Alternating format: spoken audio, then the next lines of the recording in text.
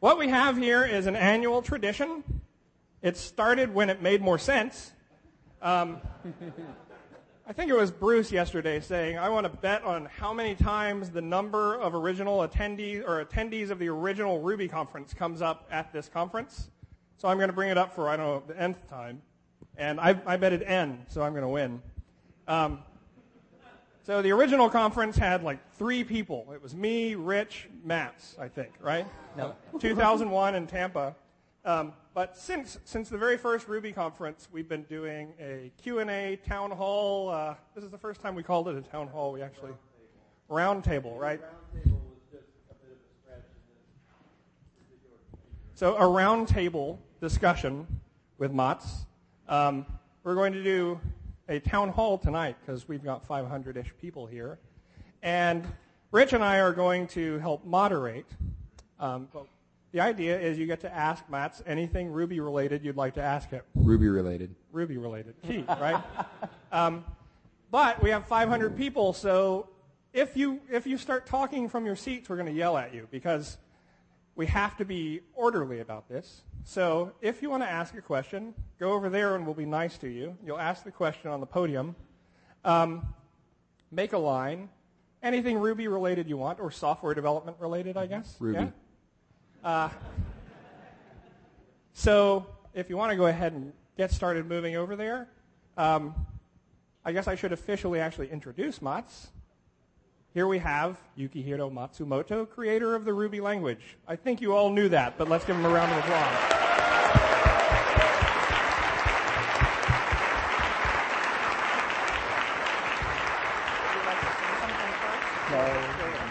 Okay.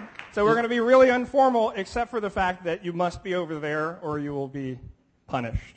Is this the largest crowd you've ever been in front of? Just a question. Matz? Is this the largest crowd? Is it largest cloud? The largest. Is this the largest Ruby crowd you've ever been in front of, Matz? No, you guys can come up here. Yes. We'll just kind of line up here.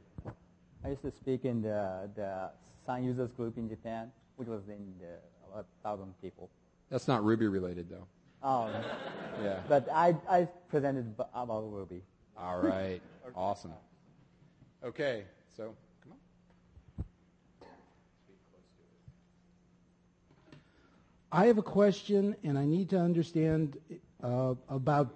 I'm sorry. My name is Steve Downey. I'm with Gulf Coast Digital Systems, and we have developed a command and control system for media players over the internet that uses exclusively Ruby.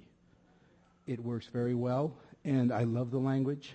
Thank you. I'm a little bit concerned about one issue, and that happens to be backwards compatibility.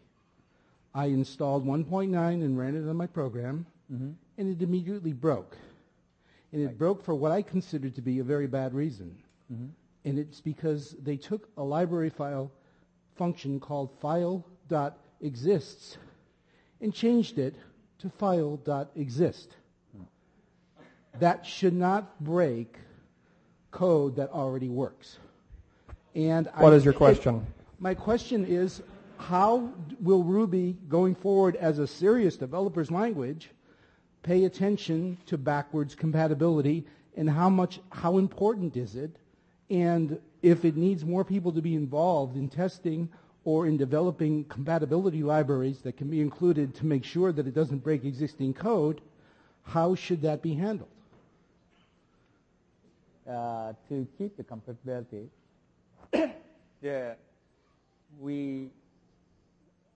sometimes we need to break compatibility for some reasons, and I try to make them as less as possible, and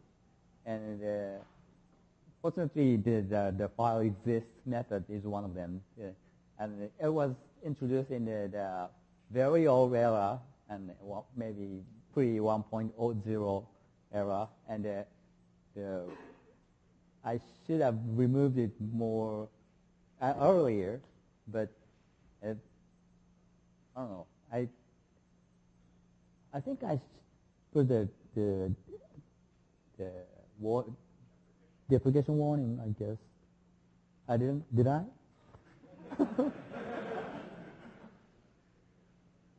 And the 1.9 is the good place to make some kind of backward incompatible changes. And we are not going to add that major break anymore in the near future. That sounds great. Thank you. Yeah. I'm John Powers. I work at Texas Instruments in the calculator division. I am investigating putting Ruby as a scripting language in our new line of calculators.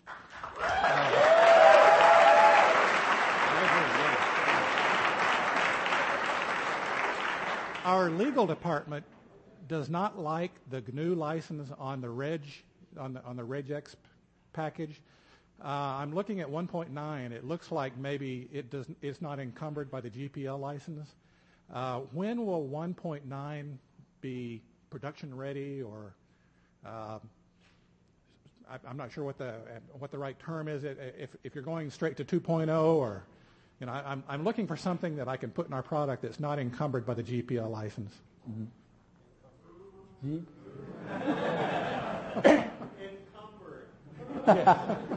Well, the first question is when will become the 1.9 production ready?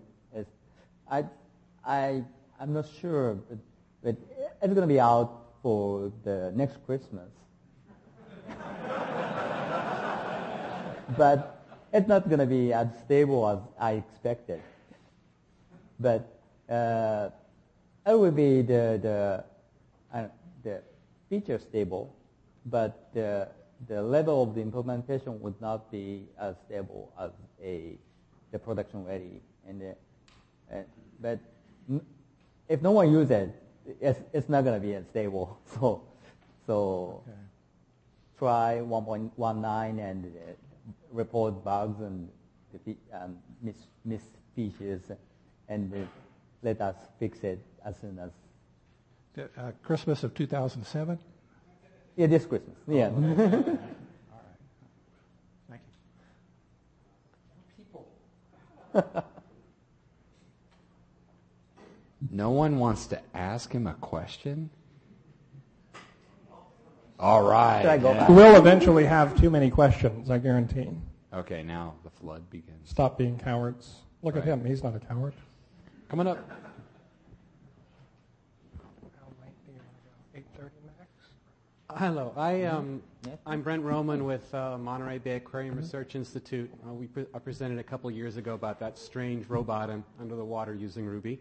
And it's still out there, and it's still, on occasion, we actually do deploy it for a month or so at a time, and it mostly works.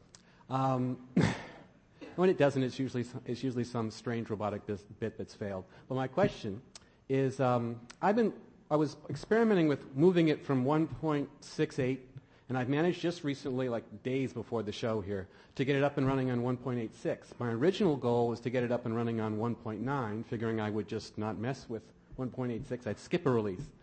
I ran into an interesting issue, and the code was actually running slower on 1.9 by about 5% or so. Mm-hmm. And everybody was touting these figures of 2 and 3 times, or at least in 50% improvement on things that weren't synthetic benchmarks. So I started to look at the actual virtual machine as best I could. I don't pretend to really understand the guts. But as I started to look at it, I came away with the understanding that it's still spending all the same amount of time doing method lookup, and it's still spending the same amount of time building objects, but it's highly optimized for fixed nums and for a couple classes. Mm-hmm. And I think what happens is that if you're doing operations on things that aren't those classes, then not only do you the optimizations actually exact a little bit of a premium, because you make all these little tests to see is it this special case, is it that special case, right in the guts of the dispatch. And so I'm wondering if anybody's given any thought to an idea of changing, for instance, fixed nums so that they're closed, so that when you do a fixed num operation, it always produces a fixed num. It can't expand to a big num. And then allowing that, then you could do a whole host of optimizations, because then you could actually say, this fixed num will always be a fixed num. So if I have a whole set of operations on them in a row, I can just almost inline them using some of the JIT technologies we've seen. So just ideas, and I guess what I'm looking at is more aggressive optimization ideas that bend the language a little bit. Because what I see is that we really can't do a lot more with it, and the creator of the VM has said as much, that without changing Ruby, he can't do a lot more. So just if you could talk about that a bit. Well, the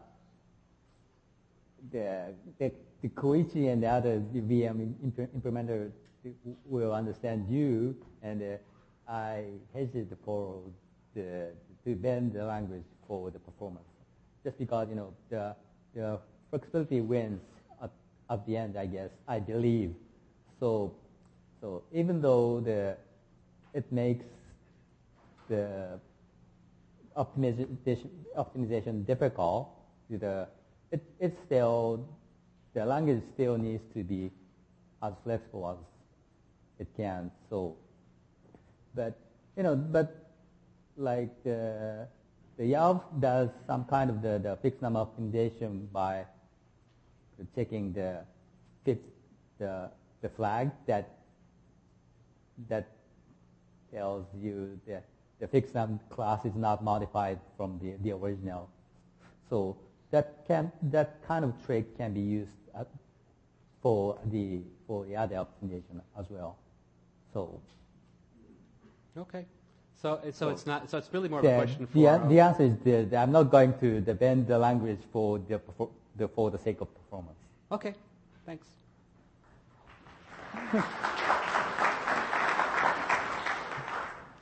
Hi, I'm Russ Olson. I'm with FGM. And first, thank you for Ruby. You're welcome.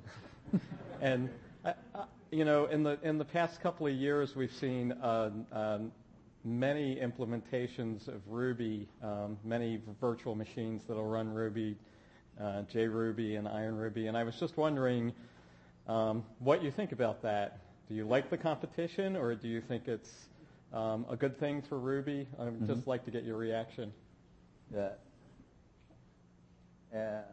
Implementing the Ruby language is a pretty tough job that I try to.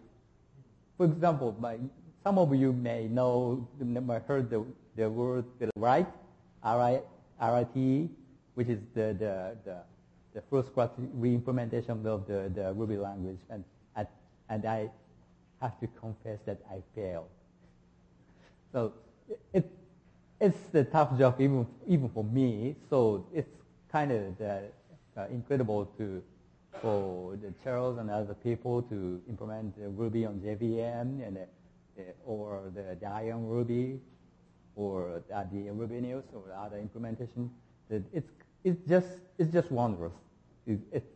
They just did the incredible job. So I just want to compliment them to accomplish that great thing.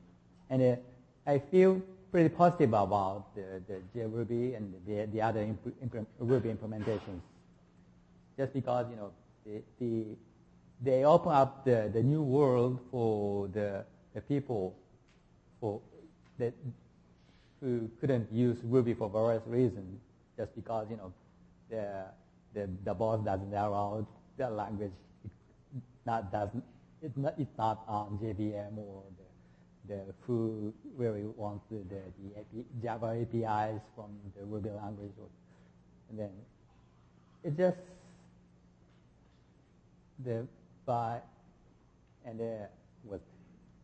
this diversity, and the Ruby language can be spread and make more people happy.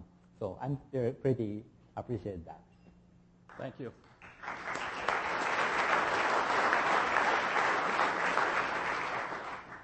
My name's Jeff Parsons, and I just want to say, code Ruby be happy has been something that's stuck with me, and I try to live by that. And in light of that, my question was, is working on Ruby still something that makes you happy? Do you find joy in it? And if so, what's the most enjoyable part of the experience up to this point? Mm-hmm. And I started the development of Ruby in 1993, 14 years ago, and one of the subject of the development, one of the targets of the development is to enjoy myself. So I enjoy programming in Ruby, and at the same time I enjoy designing it, and also I enjoy implementing it. It's pretty fun to implement the language by myself. So I have been pretty much enjoying for these years, and I still enjoying it very much. Thank you.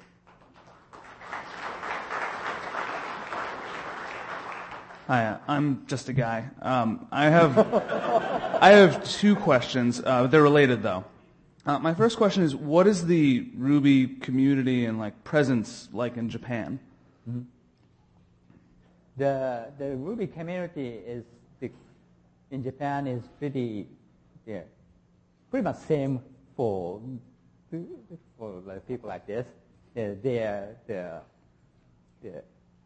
fun and nice people, and they're interested in the new technology, and they're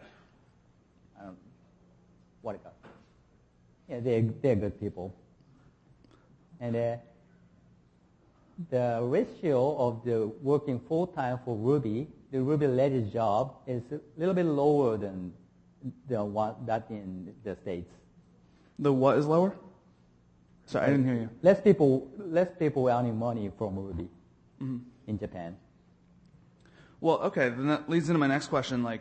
Here in America, the Ruby community has increased drastically over the last 2 years. Mm-hmm. And so now that you have the TI legal department wondering about your license for your language. I'm wondering, do you feel that pressure? Does that ever reach you where you are? Or do you still feel separate from it all there? So people are contacting me as some legal staff, or the making NDA with me or something. But basically, I let me concentrate on the language development, not the enterprise issues for keeping away from the enterprise contracting issues. Mm. All right, thank you. Yeah.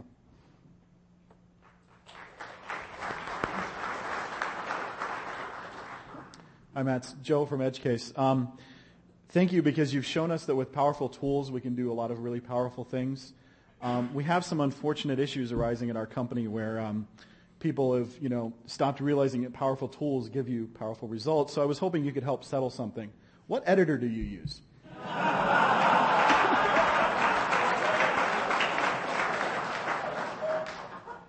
Emacs. Excellent.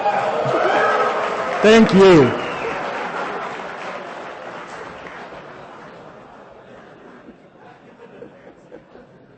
Apple needs to get him that Mac now.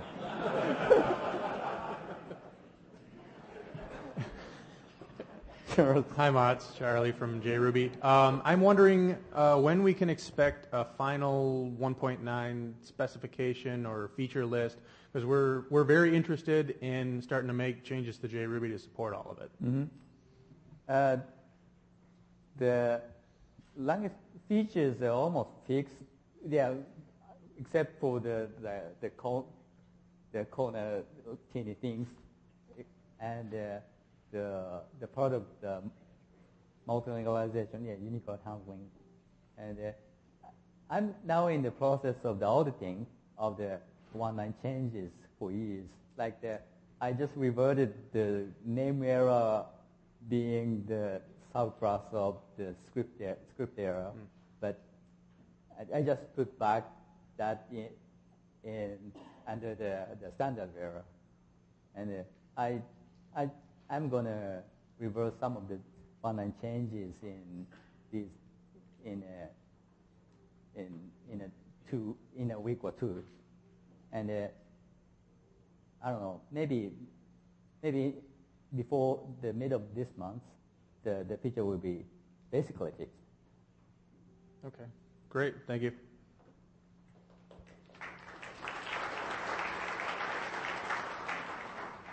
Hey, I'm Matthew Bass. I'm a freelance Ruby developer. I get paid to do what I love every day. Thank you so much for that. My question for you was, when it comes to the creation of Ruby, do you primarily consider yourself a scientist or an artist, and why? Hobbyist. And, well, yeah, it was my hobby job, hobby project, and I didn't expect this to be happen. It's far beyond my expectation. When I designed Ruby back in 1993, I made my own toy language, and some of my friends used, and then that's what I expected. That maybe 500 users of the language, but now we have 500 people gathered around the States or even worldwide, and I don't know how to count the whole Ruby users in the worldwide. Maybe the tens of thousands of the hundreds of thousands of people using Ruby now. It's just incredible. It's just far beyond my expectation. Thank you.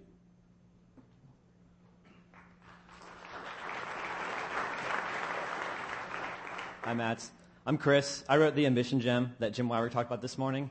And I was wondering if you ever have or would consider exposing the parse tree to normal Ruby programs like Ryan Davis's parse tree gem does.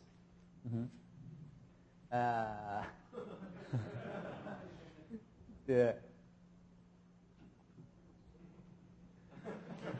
Well, parse tree. What shall I do, Koichi? Want me to restate my question? What shall we do? The first tree is pretty the implementation dependent. So the exposing it as the stack, that might be pretty tough for us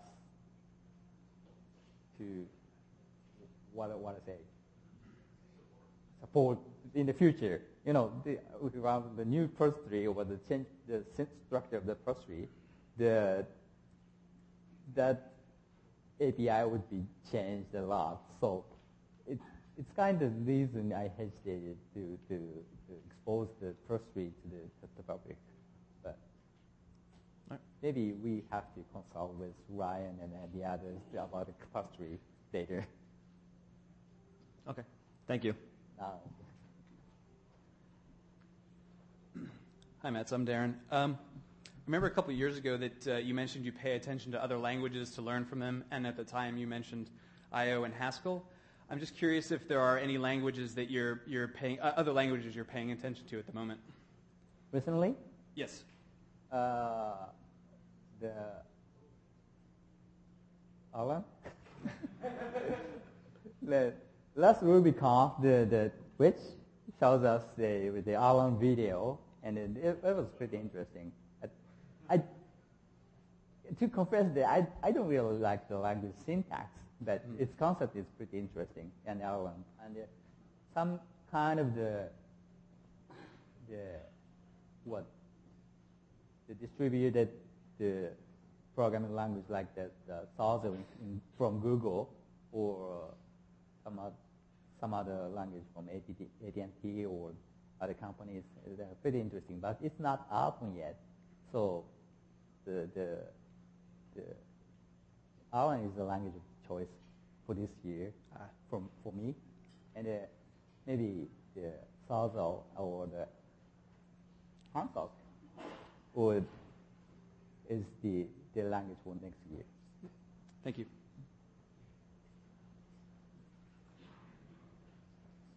Hi, someone made a comment earlier regarding the ability to optimize Ruby, the virtual machine, and that there was nothing left to do. And I was kind of shocked by that comment because I had recently talked to one of the lead developers on the VisualWorks team, and he talked about two technologies, polymorphic inline caching and dynamic optimization, as techniques that are used in the Smalltalk world to really squeeze out every last drop. And I was wondering if you've looked at those, where they are on your radar screen, etc.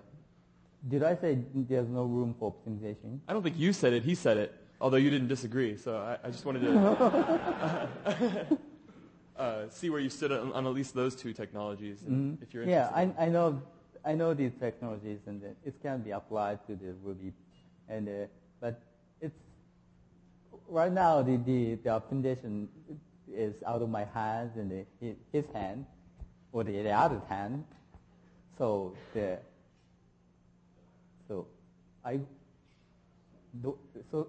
いつかやるつもりがありますか？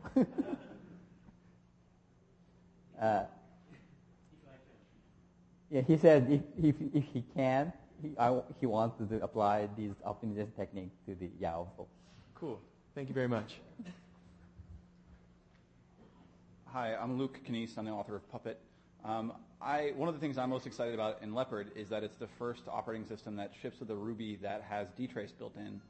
And I'm really interested in using dtrace to help my Ruby programs go faster. And I'm wondering if you or anybody in the core Ruby team has spent time with dtrace, using it to pay more attention to how Ruby actually works from the outside, or if you're even familiar with dtrace.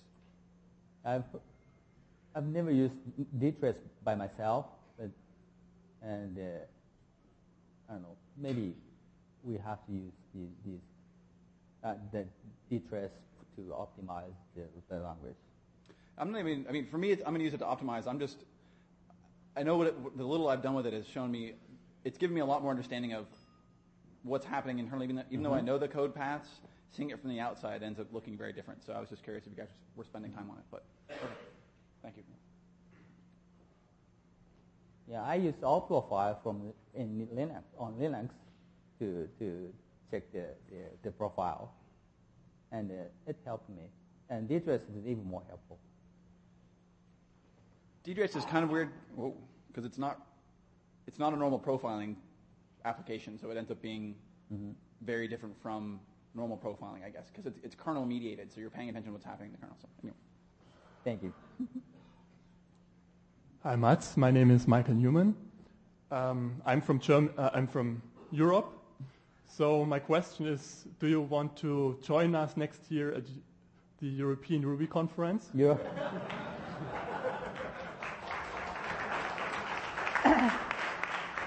Yeah, I couldn't make it this year just because it's a week after this conference, you know.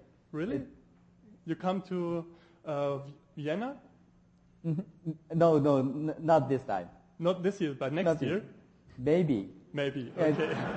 The two conferences are too close, you know. Yeah, we'll one in the States, yeah. I'm in Japan, one in the States, one in Europe, and they're very close weeks. It's kind of tough for me, myself, and my family.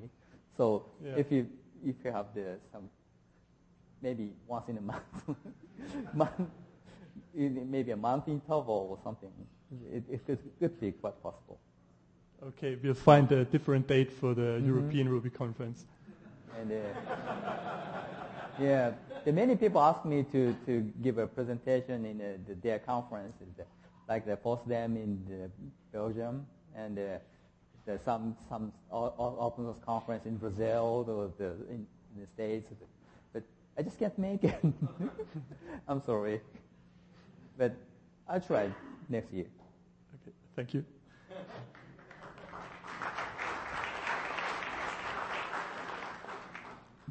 Hi, Matz. My name is Keith Bennett. Thank you also for Ruby. A couple of questions. One thing is Rails has propelled Ruby. I mean, it's done a lot to boost the popularity of Ruby.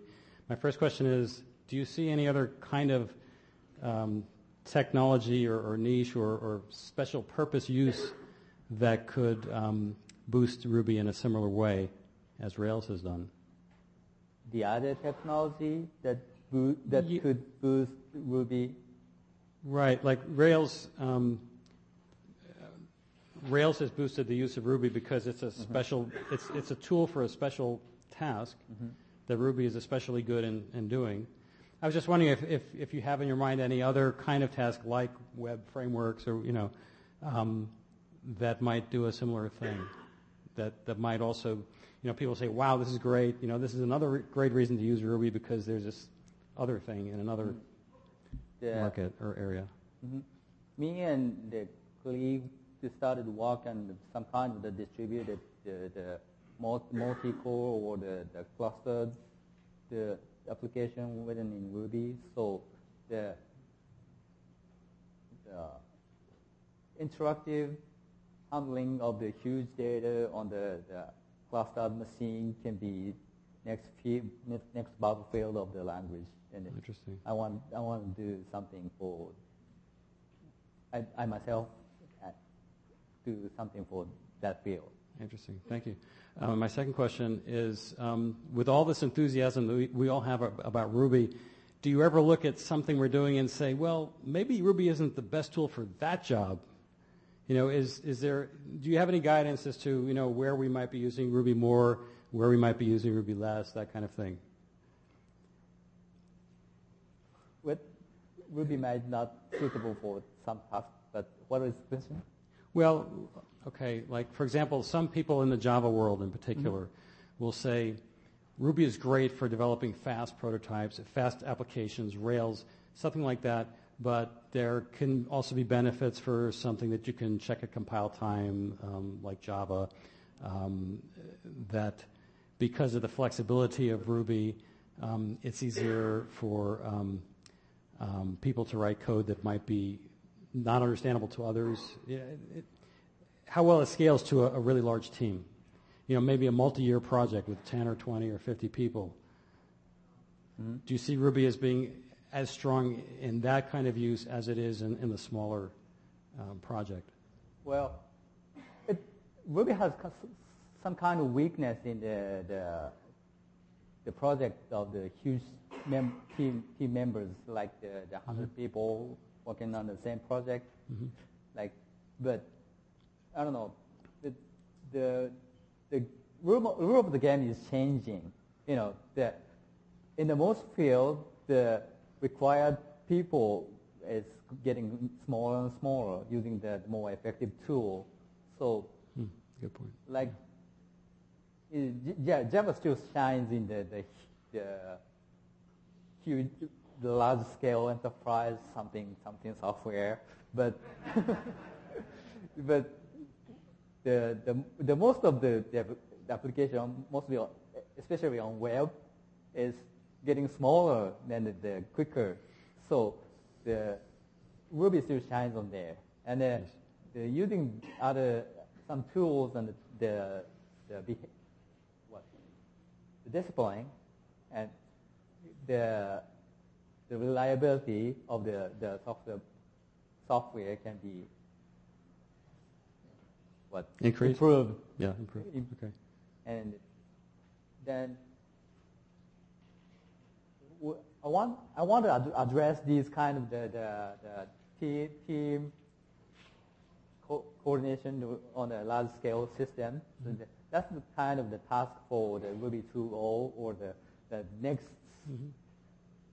the version next to 1.9. So I wanted some kind of the class namespace things or maybe we are gonna talk about that in tomorrow's keynote. But it's kind of the task I wanted to address in the future.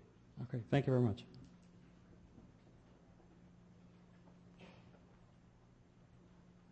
Hey, my name's Trotter, and in your essay for Beautiful Code, you wrote that one of the things that makes code beautiful is it being familiar.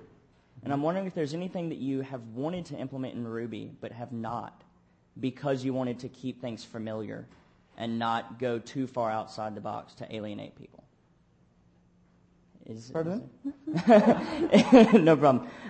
In Beautiful Code, in the essay you wrote for that book, you said that one of the things that makes code beautiful is it being familiar. I was wondering if there's anything in Ruby that you have not done because you wanted to make sure that Ruby stayed familiar. Is there anything? Well, the probably the center of the beauty of the Ruby, the language, is it's the one step ahead from the ordinary people. Just one step ahead of it. For example, the Lisp or the Smalltalk or the Haskell or some kind of that advanced language with way step ahead of you. Yeah, I mean me. So it's kind of tough for the ordinary people like me to understand its beauty. But the Ruby is just one step ahead of me or the ordinary people, so we can understand it and and by following its tradition or the culture, we can make it. We can grow one step ahead. So that's the beauty of the language. So. Okay, thanks.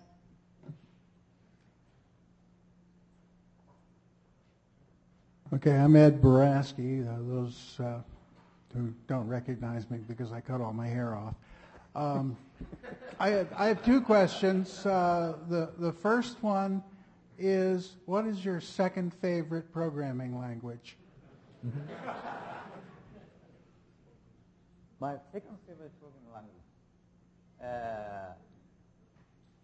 Ruby? Yeah, the Ruby is my best favorite language. And my second, I love all programming language except for several. And like what? Well, Lisp, C, Lisp, yeah. Whatever. Yeah, I named Lisp and C. Okay. And the second question is, what would you take out of Ruby? What do you think is in there that doesn't need to be in there? Take what to remove from Ruby? Right.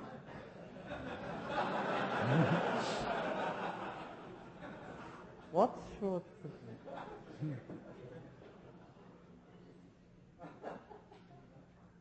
Maybe nothing. Probably there are several things to be removed, but I just can't think of any right now. Hi, Matz. Bill Klebb from NASA. Thank you for Ruby. I say that every year I see you. I guess Ed sort of stole my question already. It has to do with the Toyota production system, which has enabled car companies like Toyota to take over the planet in terms of producing very high quality, low cost things. And I was just wondering if you've ever studied the Toyota production system and the concepts in it of lean production in terms of how you develop your software, in terms of when you find an error, you stop the production line and you make sure that error never happens again, or that type of error. And also the idea of sort of Ed's question of, there's the 7 different kinds of muda or waste or whatever.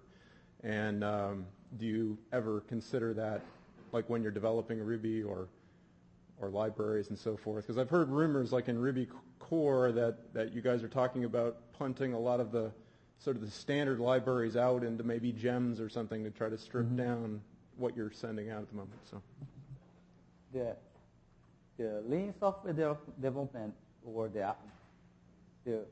I find myself surprised when I see the similar principle in the lean software development or the agile programming, and I didn't coordinate with them. So it's just coincidence, or the good principle shares independently, that happens independently. So it's pretty interesting. And yes.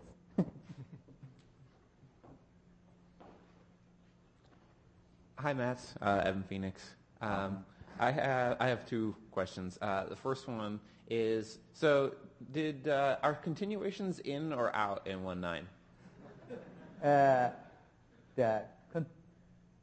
you have to require additional library to use continuation in 1.9. So it's officially out from the core language, I guess. Okay. But still in general. Yeah, but 1.9 can use continuation by requiring external library. Okay. The other question I had was, would you, for Rubinius, we've been developing a lot of specs for 1.8, and have you given much thought into a way that we could work towards sanctioning those to say like this is 1.8? I know this may be the time, since it feels like a lot of things are moving on towards 1.9, but some of us are still working towards 1.8. Mm-hmm. And so maybe this is the time, since it feels like it's calmed down and maybe it has stabilized, that we could work something out in that arena. But the 1.8 spec is basically fixed. But the question is, what is the 1.8 spec? The 1.8.6? Right. No, but I mean...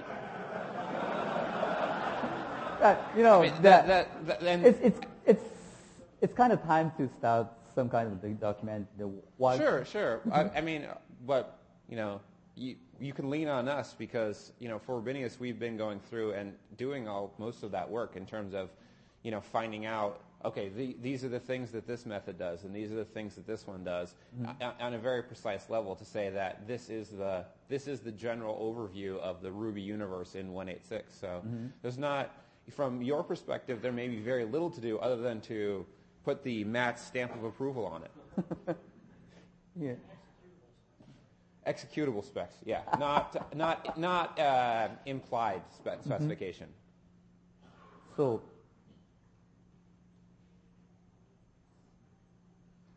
You could think about it if you want. I didn't I'm mean not to put sure you. what I kind didn't of mean to put you answer on the do you spot. expect from me? Yes, it is, or something. Well,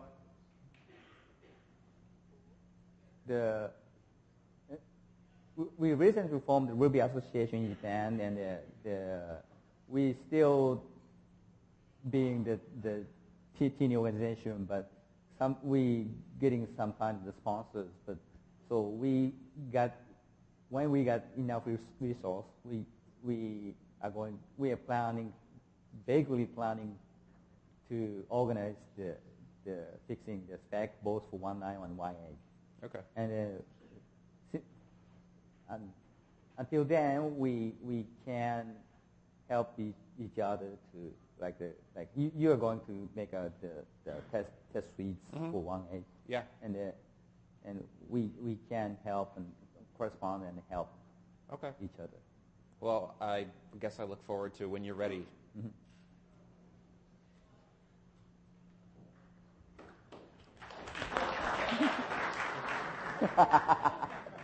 Hi, I'm Chuck Leduc. A question around parallelism. We're kind of we're out of gigahertz. We're not getting many more of those, and we're getting lots of processor cores. So in terms of parallelism, what are plans, or is that an interest for you with the language? Basically, the parallelism is down in the processes. I mean the separated memory space, and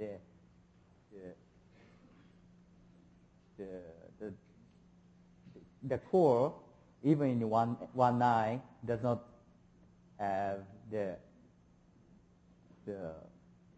fine-grained parallelism just because of the giant integrated lock.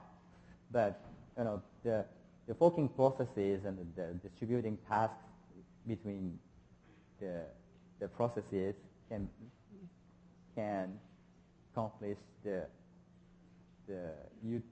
multiple utilization, and the Koichi is now working in the multi VM on a process, so that we can distribute it the tasks in a one process, one VM or threads, and utilize the multiple. We can have several options. We have several options, and we are working on it. Thanks.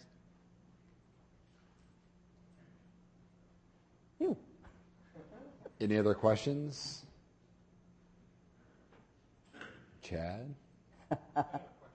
Go ahead. You have to come over to this. No, you don't need to. Go ahead and use that mic. No.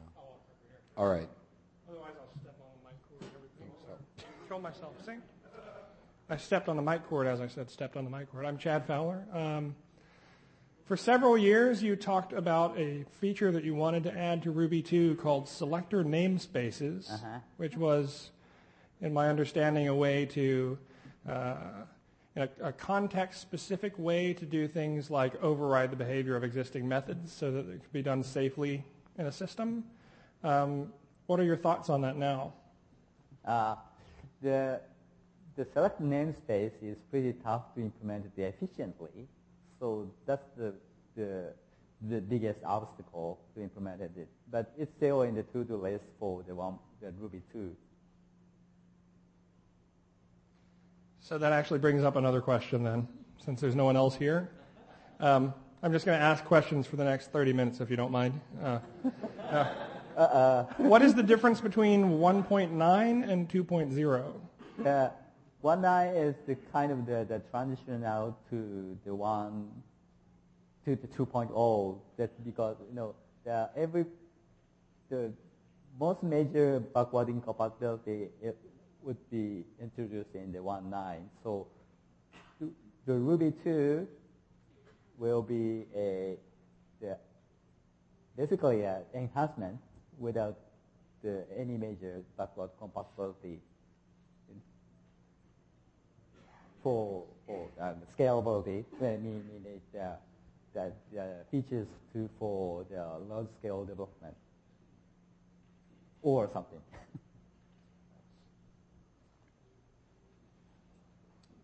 Hi. Is there anything new or that you're doing or that you want to do besides Ruby or at the same time as Ruby? Is there any new projects or anything on your mind? Well, I'm interested in a lot of things, but I don't really have the ability to accomplish it. Basically, I'm working on the mail reader, which is basically the Gmail on your laptop, and it's on Emacs, and it's working. An Emacs mail reader? Yeah, mail reader working on Emacs, and implemented half in Emacs list and the half in Ruby. All right, thanks. I'm Rich Comer, and I have a quick question for you. Is there anything that you would like to see someone in the community create for Ruby that you just don't have time to do, but you'd really like to have done? Maybe. Other than selector namespaces. Well, some of you may remember the last year's keynote DiceShed talk, and I encouraged sometimes the TV edge corner, the enhancement talk, and that was just because that was fun. But it didn't really work out.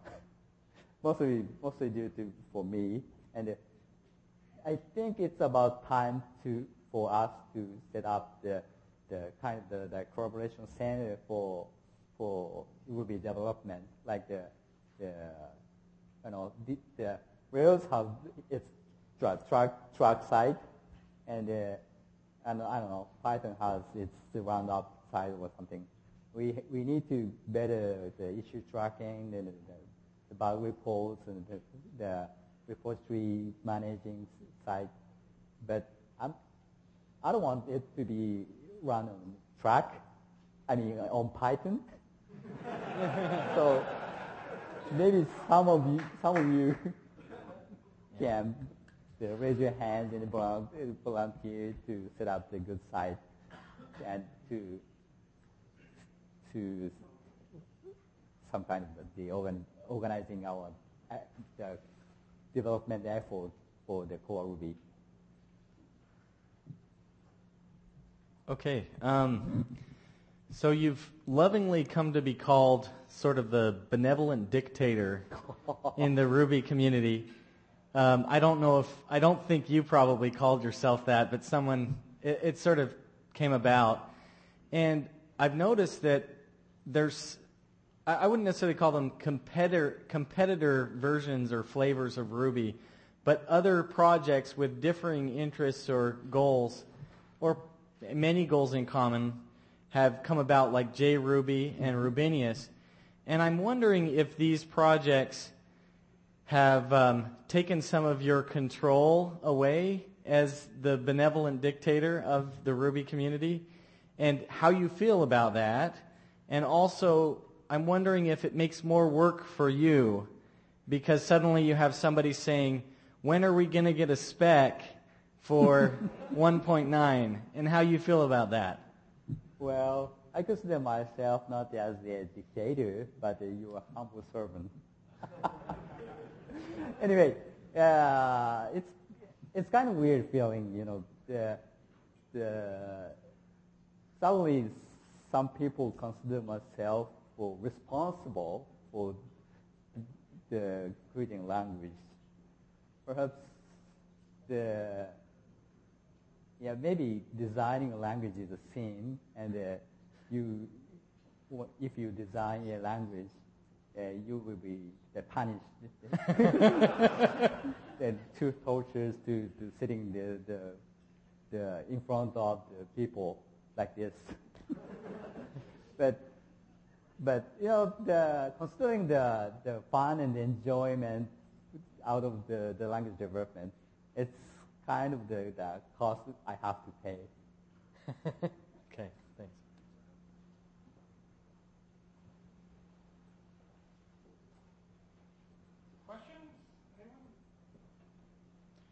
We can broaden it beyond Ruby if you want to. We have time for about 46 more questions.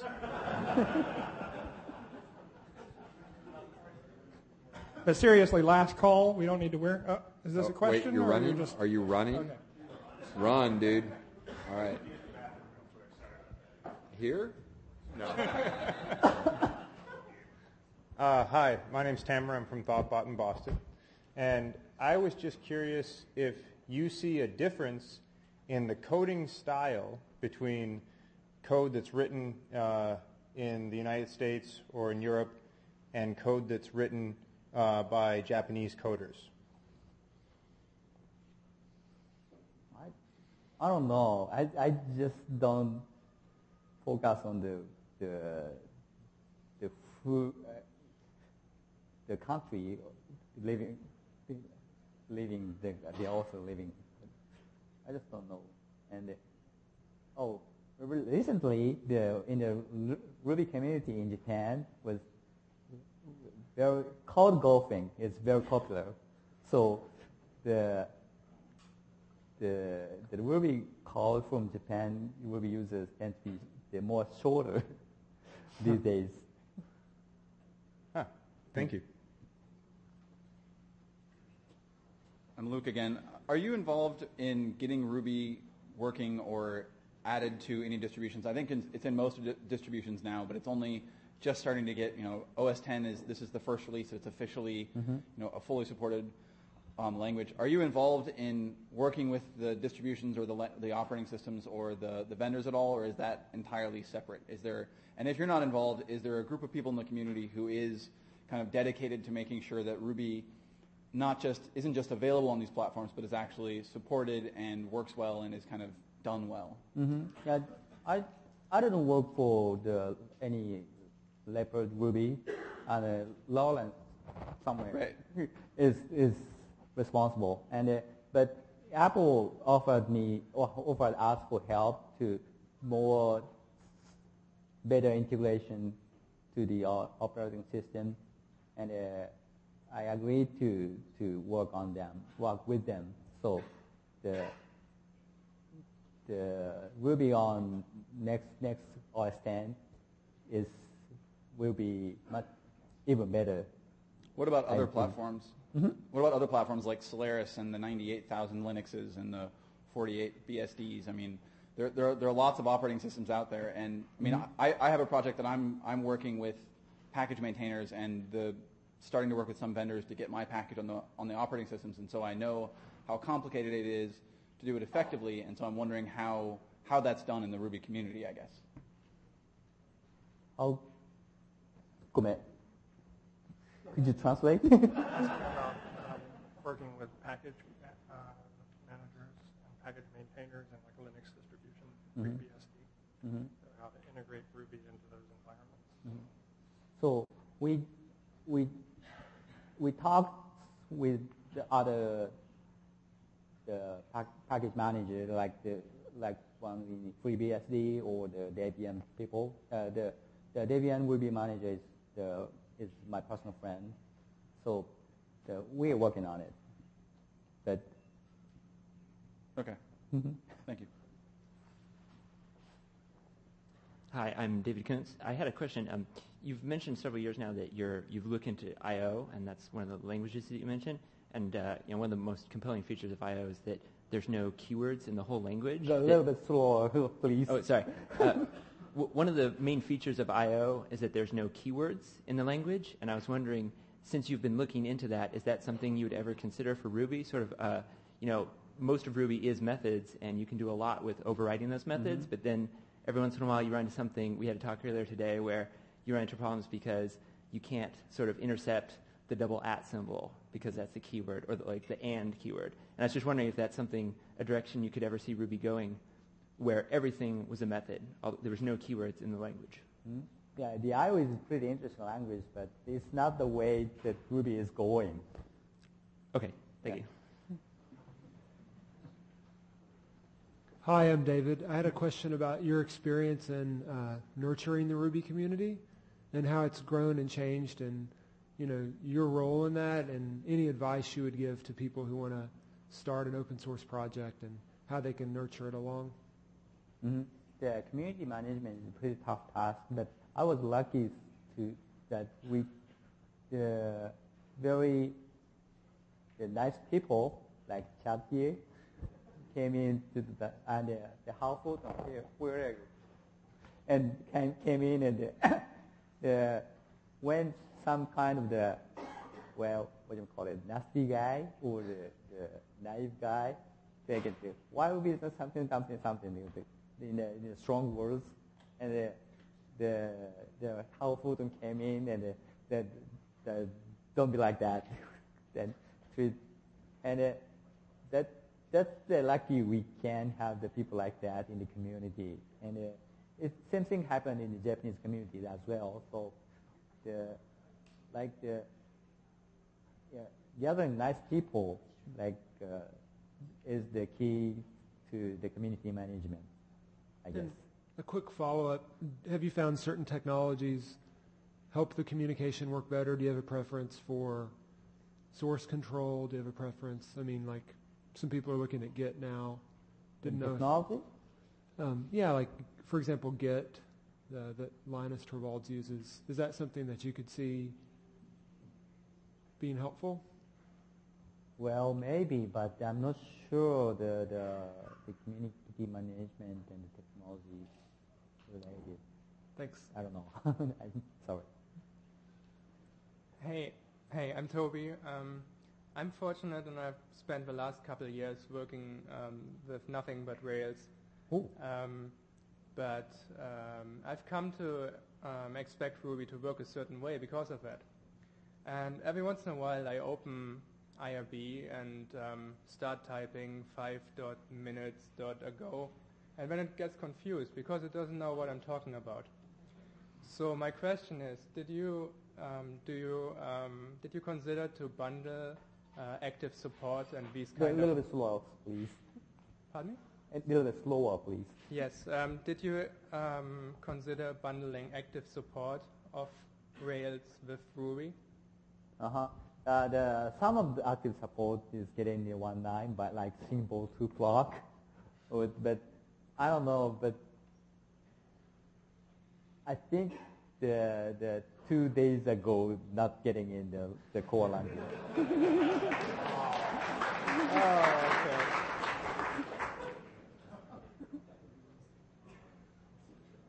Hi, I'm Amy. I don't have a technical question as such, as you've probably come to expect. I'm curious, what do you think about people who are not programmers in their background who learn Ruby as a first language? Would you recommend that, or would you not? And if so, why? Well, the Ruby is primarily designed for the programmer. Just because I am a programmer, then the Ruby is designed for me. And for that reason, the Ruby has a very sharp corner, so it might not be best suitable for the introductory programmer. But it's kind of policy. Some parents don't give their children sharp knives, but some does. Some do. And I've heard that a lot of people that learn programming through Ruby and very successful. So it could be very possible to study programming from Ruby. Thank you. Hi, Matz. I'm Greg. Actually, my question is about the Ruby Standard Library and sort of what you feel the role of change in the standard library will be in the future. I feel like there's a lot of really good things in Ruby Standards Library, but there's also a lot of redundancy. There's a lot of libraries that, they have third-party equivalents that are much better. And it seems like sometimes the change in the standard library is slower than what you might expect. Mm-hmm. What do you see happening in the future with that? I mean, we've just a couple of examples are we've got several options parsing libraries that are competing within the standard library. Mm-hmm. And we also have something like CSV.RB, where faster CSV is pretty much the de facto standard for Rubyists. How do you see the standard library evolving over time?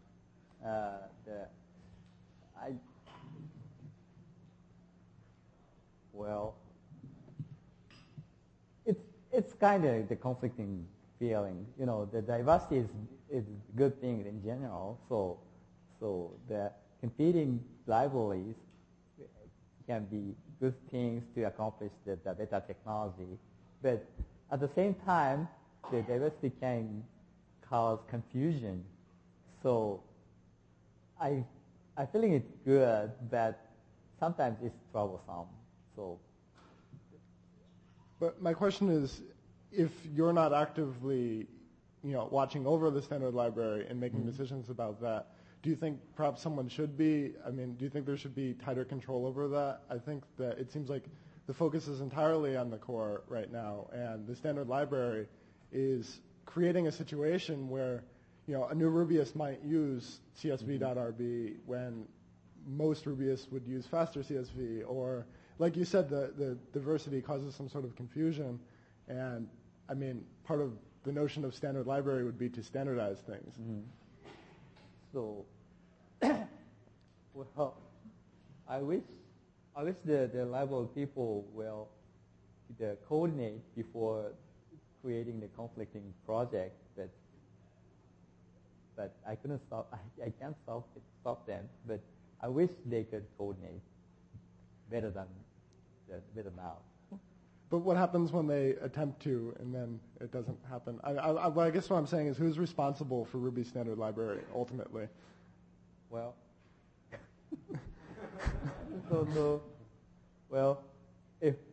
if I knew about the everything, I can make the proper decision for everything. But the command line parsing library, I just couldn't decide which is the best one at the time, and that's the reason we have several in our standard distribution. But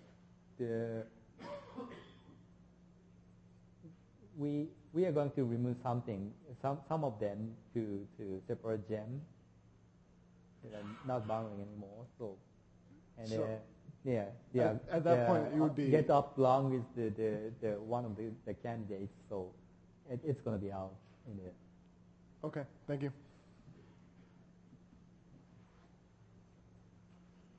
Hi, Matt. My name is Laurent, and I have a question regarding 1.9. It's about name arguments. Mm-hmm. I saw a few months ago on the RubyDev mailing list that there was a discussion about name arguments, but there was only a few emails and then nothing else. I just wanted to know the status of supporting name arguments or keyed arguments in Ruby 1.9. Mm-hmm. We decided to name the argument not in 1.9 just because it's too huge for the timing. So it's left for Ruby 2, and but we will support the order, the hash and the name hash in line. So it could be emulated using the hash table for the time being. Yeah, the problem with the hash table is that it's not possible to have multiple arguments with the same key. No. And this is the only problem we have with hash. No, that's too bad for the object or QC. And if we write a patch to support name parameters for 1.9, would you accept it, or? Are you going to write the name argument? Yeah, if we try to. I'm not sure yet. Just because compatibility. If it's compatible enough to merge in the 1.9 series, then it could be accessible. Okay. If not, we need to wait for Ruby 2. For 2.0. Okay. Thank you. Okay, we're on the last of the questions here, so if you're not up here now, too bad. Wait till tomorrow. Too bad. Yeah, I'm Dave, and last year internationalization was a really hot topic. Unicode. Yes, it is. And I still want to. I'd like to know where is that officially from you today, in incorporating it into future versions of Ruby, Unicode and internationalization. The 1.9 includes the Unicode support, the full Unicode support, and what I will explain tomorrow, I guess. Okay. Hello, I'm David, and I have a question about book publishing in Japan. Do you remember 5 years ago in 2002, Takahashi, you brought the boxes of books, right? Do you remember that all 23 books that were then in print about Ruby in Japan? Mm-hmm. There were 3 about CGI programming, and there were ones about how to learn programming through Ruby, and all the things that we now think wouldn't that be great to do. I'm just curious, actually. I mean, it's obviously the English language publishing has taken hold. There's a lot of Ruby books and more coming out. I'm just curious, for my own personal interest, what's happening in Japan now? I mean, are those books still around? Are there 3 times as many books? Are there fewer? But what's the book scene in Ruby in Japan? I stopped counting on it, and at the time of 2002, the publisher sent me a copy of the book, but these days they don't send me anymore. Too bad. And I don't know. When I go to the nearby bookstore in a small town, I see at least several Ruby books in the store. So it's pretty common in maybe 50, 60, I don't know. Yeah. I just don't know. Okay, thanks.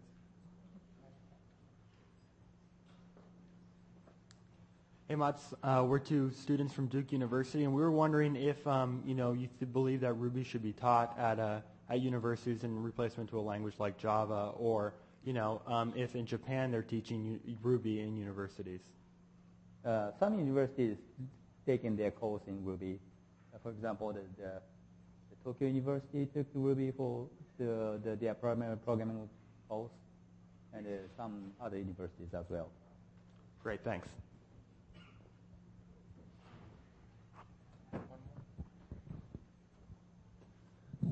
I'm Jim Freeze. I'm asking two questions by proxy for Steve Rogers.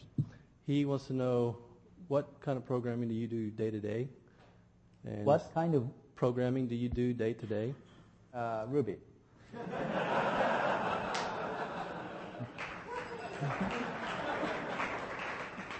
And he wants to know, what's your favorite movie? Favorite movie? Favorite movie. Movie. Oh, wow. Matrix?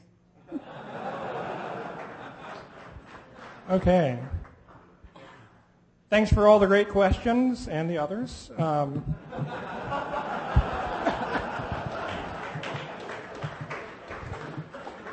And most of all, thank you to Matz. Another round of applause, please.